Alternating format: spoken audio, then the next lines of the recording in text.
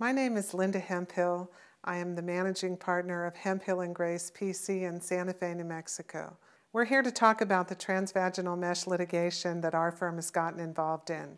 We are partnering with an East Coast law firm that is doing transvaginal mesh litigation as a way to redress injuries for women who have had substantial injuries from the use of this defective product.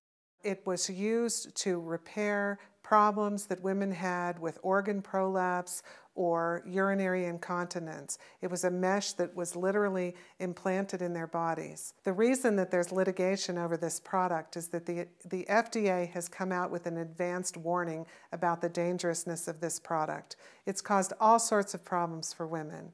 Many women are not aware of how dangerous the product is, and when they go to the doctor to complain about particular symptoms, they may not necessarily have those symptoms connected to the use of the mesh. We are partnering with an East Coast law firm called the Miller Firm out of Orange, Virginia. The Miller Firm will act as lead counsel in the matter, probably on a nationwide basis, whereas we are the local counsel. We would represent New Mexicans in particular.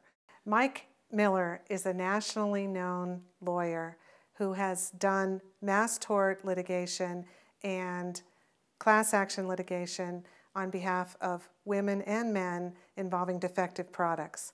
We hope that women in New Mexico will recognize that it's important to have local counsel here in New Mexico. We know what New Mexico law is. We have represented injured parties for years, and we can help women in particular to have their lawsuits monitored on the national level here locally.